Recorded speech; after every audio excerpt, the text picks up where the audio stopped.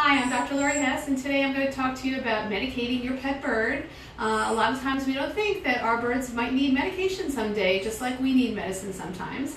And unlike us, we can't give our birds pills, so we have to learn to teach them that getting a syringe full of a liquid, because we make medications into liquids and we give them to birds, whether it's an antibiotic or another kind of medication, we have to compound those medications from pills into a liquid.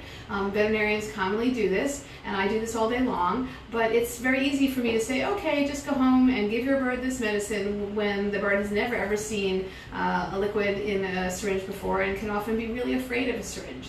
So the best thing you can do is, before you have to give your bird medications, teach the bird to be used to looking at a syringe, getting a syringe, and that way it's not a big deal. So how do we do this? Well, we start by getting our favorite animal to cooperate with us on her perch. Good girl, okay. And we start by taking a syringe and we just touch it to her beak, and then we give her a little treat. She likes French fries. Oh, she's dropping them today. She's pretty excited here. But then we just get her to touch, and we want a little treat. Oh, she's too interested in this.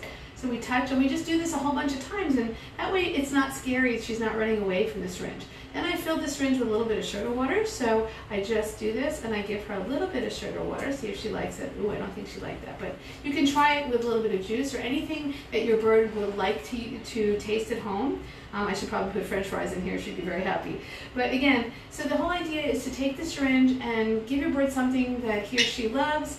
Initially, just touch it to their beak, let them see it, let them understand that when they see the syringe, it's paired with a favorite treat. So you show them the syringe, and then you give them a little piece of whatever they love, and then you touch it to their beak, and you give them a piece of whatever they love, and then eventually you can fill it with a little fruit juice or something that they really like, and give them a little drop. And that way, when it comes time to actually having to fill it with medication, hopefully we can flavor that medication into a flavor that your bird likes.